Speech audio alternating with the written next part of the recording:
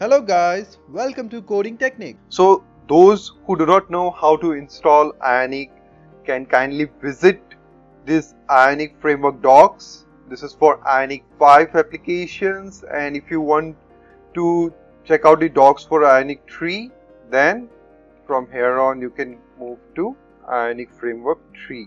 But the installation process is the same. If you install it for Ionic 5 also, then it will work still for Ionic 3. But for creating a project, the process is little different. For installation, you can follow all these steps. You first have to set up your environment, then the CLI installation has to be done. Once the CLI is installed directly, you can create a new project. Okay. Now similarly, once that is done, if you want to create an Ionic 3 project, then go to Intro, Installation, and out here to create a project you have to run this stuff. Okay, this command you have to run. This is the project name, you can change it out as you like. Okay, here also my app is the project name. So without wasting any further time, let's create our project. First of all, we'll create an Ionic 5 project, so let's do it. So let's open our command prompt. In our command prompt, I'll move to a folder called Ionic Projects, which I have created, in which I am going to create all my Ionic projects. Okay, so yeah, I have entered it up. Then I'll run the command Ionic start. Okay, I'll just run this command only. This is Ionic 5, remember that. Now it will ask me which framework to use. I'll be using the Angular one. I will not use the React one. I am going to show how this works in Angular. Okay, so let's do it. And the project name, let's give it login screen, and these are the predefined templates which we can use. But I don't want to use any template, so I'll do it from the scratch. And so I'll select a blank project. Now this is asking me that if I want to integrate capacitor with my native iOS and Android. Yes, I want to integrate, but that won't be of any use because we won't be using it in our login screen. But still, if you want to run it in iOS or Android, definitely I'll be using capacitor. So I'm clicking yes. You can opt for no also. And after completing our login screen, if you want to use capacitor, then there is command for that too. You can install it afterwards also. Okay. Well, this is a command which is being used to integrate capacitor in our application. You can run it afterwards also on your own.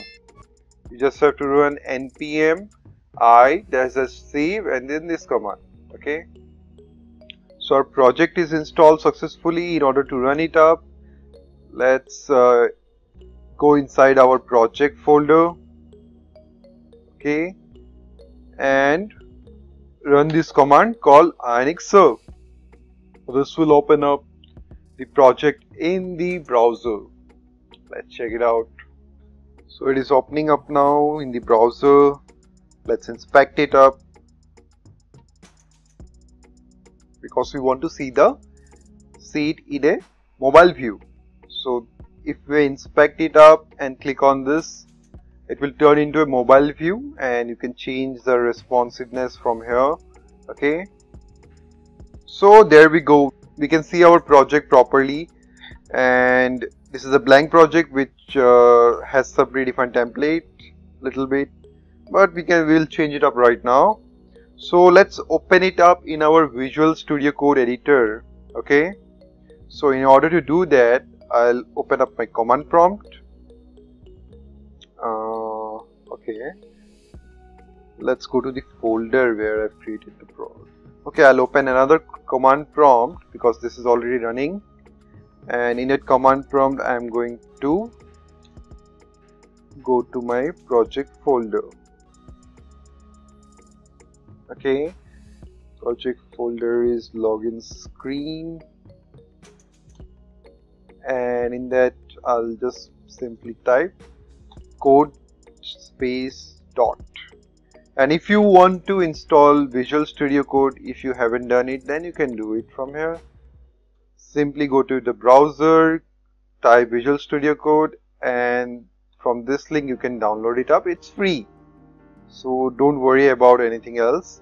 You just simply download it up, even both available for both Mac users and Windows users.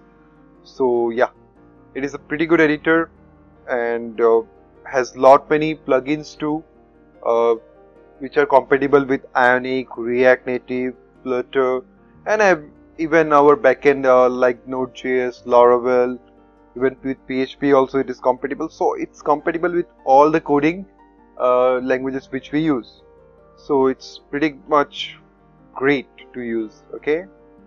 So meanwhile our project is opened up in our Visual Studio Code.